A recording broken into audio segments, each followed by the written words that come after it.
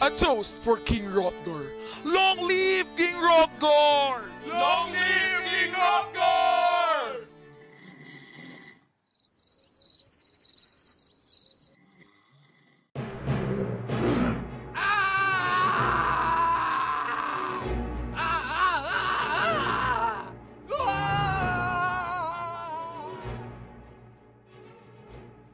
What is it this time, Unford? It's Grendel, my lord. Grendel the troll. The damn thing slaughtered your men while they were asleep. Go, gather more soldiers inside Heorot, and then wait until Grendel comes. It was no use, my lord. The beast was too great for those poor soldiers. Have you heard about the troll who attacks King Hrothgar's mead hall every night? What is the name of that troll again? Ah, yes, that's right. Grendel. What is this I'm hearing? A talk about trolls and monsters? You're interested, aren't you, my lord? Why indeed I am. In fact, I'm thinking of sailing to Denmark. I would like to see this troll personally. Halt! State your business. I am Beowulf, the son of Ecgtheow. I must report this to the king first. My lord, a man named Beowulf would like to have a word with you. Beowulf?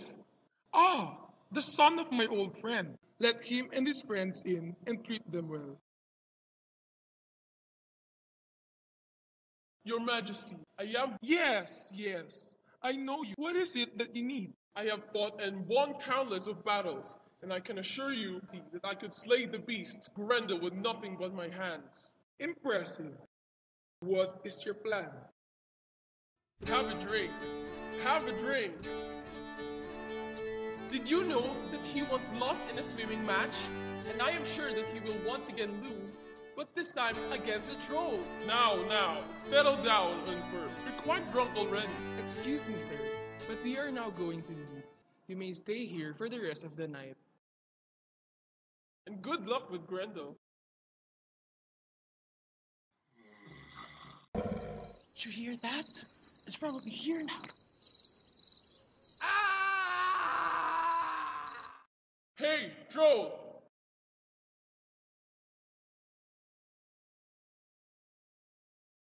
Get ready for the next battle. Round one, fight!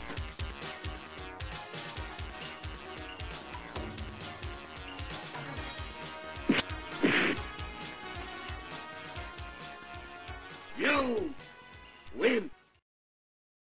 Behold, O you man! The arm of the beast, not even swords could cut through. Removed with nothing but my hands. Excellent, Beowulf. It is my honor, my lord. Looks like I was wrong about you, Beowulf. I apologize for last night. Now, lad, let's forget about the past and celebrate. Thank you, your majesty. We will now spend another night here before we leave for Gateland. Not you, Beowulf. I have a special room just for you.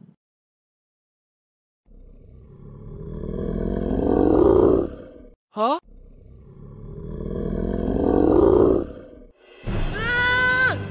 Beowulf! Damn it, lad! Call Beowulf! Beowulf! We're under attack, and it has Aeshera! It's too late! It's gone, and it took Grendel's arm as well!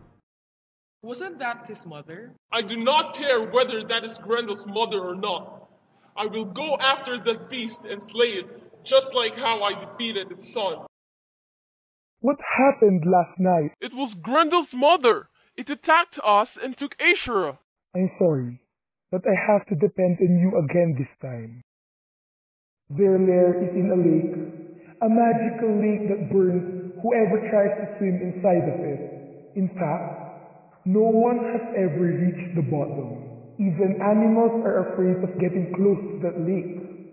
Are you sure you're going to do this? Death is something I never fear, my friend. Here, take my sword.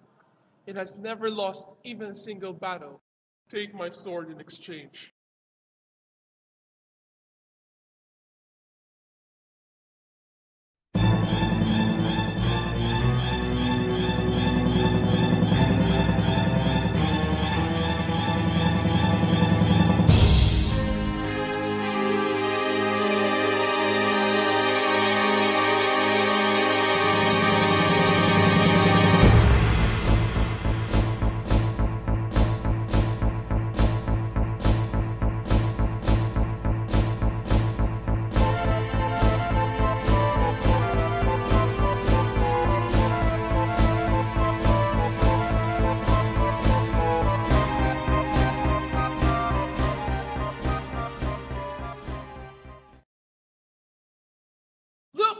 Does that mean he's done for? Come on, lads, let's head back. I will stay here a little bit longer. Be our guest. Maybe they're right. I think he's not going back anymore. Who says I'm not? Beowulf?